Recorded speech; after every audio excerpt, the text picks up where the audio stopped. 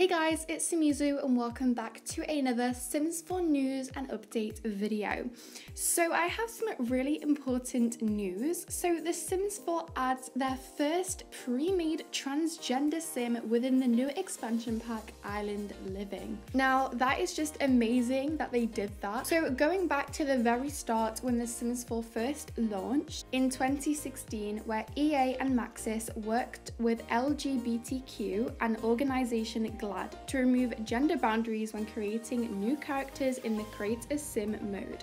So the game update was significant, allowing Sims to have any type of physique, hairstyle, clothing, walking style, and more regardless of gender. So all this has been put in place in The Sims 4 since 2016. And 2 years later, which is now, The Sims 4 Island Living is adding Leah Hooter into the game's world. So this was first spotted by the YouTuber Lil Simsy at this month's EA Play event. So Leah Hooter, the character, lives on the island of Solano, and she is a female sim with a masculine body frame. Honestly, it's great that the Sims team has added this. The Sims 4 is all about representing people, and by adding this, we can fully represent people. This just makes the Sims community even stronger, as they're being respectful and supportive to all people. So also a lesbian couple also lives in the northwest of Solano, and on top of all this, the new expansion pack has released during